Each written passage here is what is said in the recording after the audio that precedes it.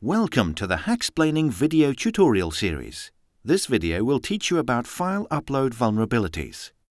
File upload functions are a favorite target for hackers because they require your site to take a large chunk of data and write it to disk. This gives attackers the opportunity to smuggle malicious scripts onto your server.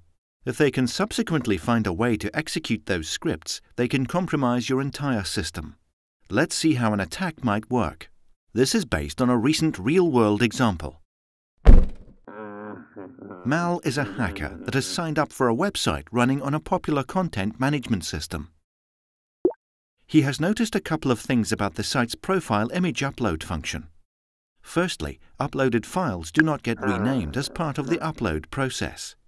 The file names appear in the URL of the profile image when it is published. Secondly, file type checking is done in JavaScript. Mal writes a simple script called hack.php. When this web shell is executed by PHP, it will run any command passed in the command parameter. He disables JavaScript in his browser and uploads hack.php as his profile image. Since JavaScript is disabled, the file type is not checked.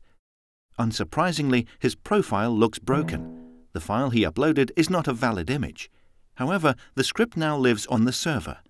Dropping the URL of the profile image in the browser address bar causes the script to be executed. In fact, any command passed in the command parameter will get executed on the server. His upload has created a command execution vulnerability. Let's help Mal get access to sensitive data on the server. We will pass a command to find a database config file.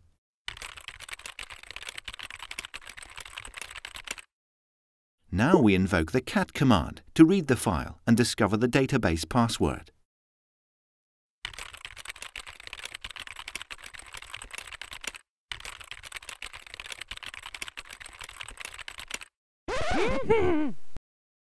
There are a number of approaches to securing file upload functionality. Click on the link to learn how to protect yourself, or move on to the next video.